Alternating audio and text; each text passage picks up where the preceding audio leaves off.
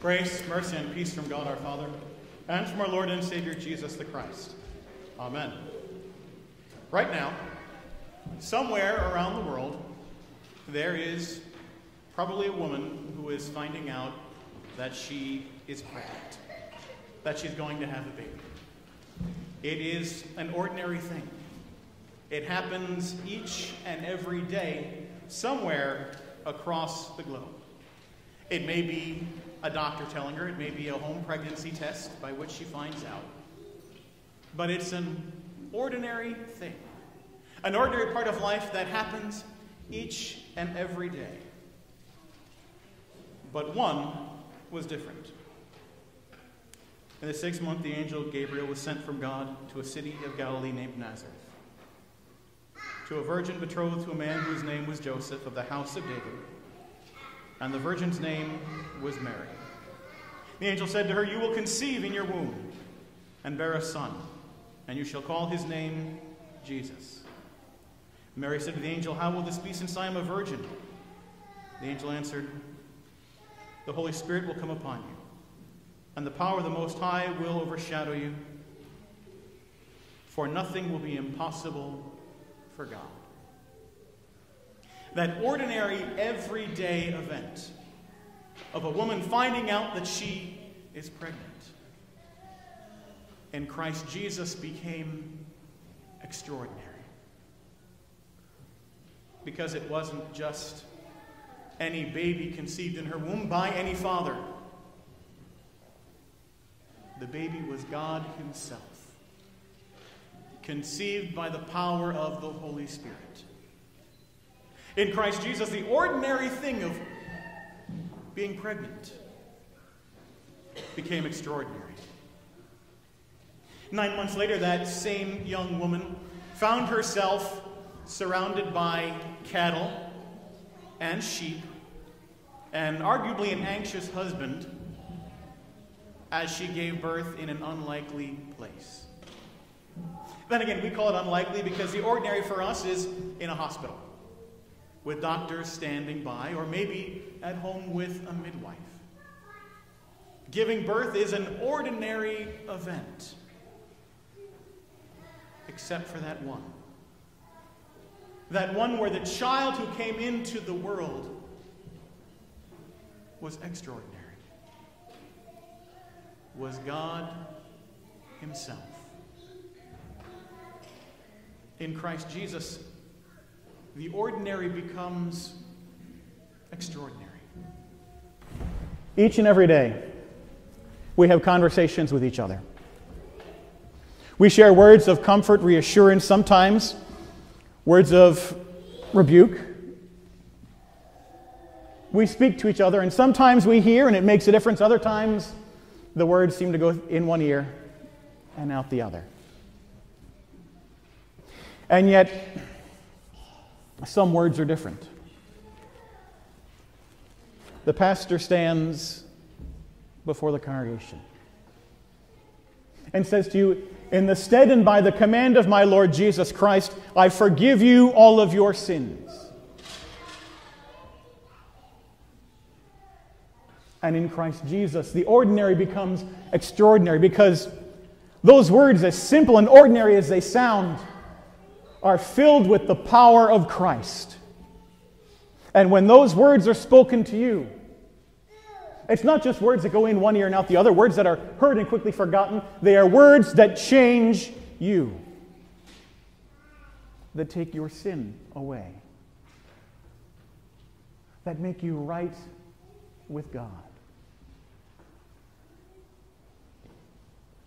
Every day, people get up and hop in the shower, or they take a bath, or they do a bird bath. They wash themselves, fill the sink, fill the tub, run the water. It's a regular part of life in a polite society. And yet one washing is different. When that simple water is joined together with the Word of Christ,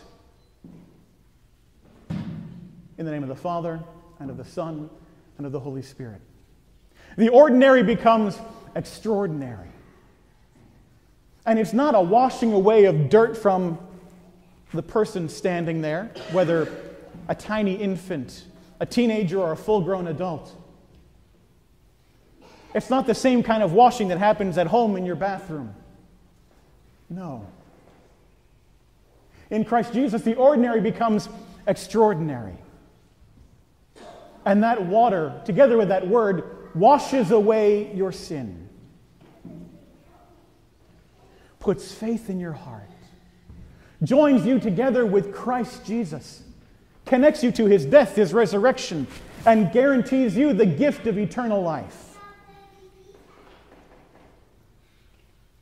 Just this morning, on the way into church, I stopped by the grocery store. Picked up some bread for tomorrow because I was worried I wasn't going to have time to make any today. Countless homes around the world tomorrow will sit and they will break bread. Okay, fine, a lot of us are going to cut the loaves, but bread will be taken and shared. It's an ordinary thing of life. It happens every day. It's happened for thousands of years. People take and eat bread. And yet here at this table, something different happens. And I know, this isn't the ordinary bread you use.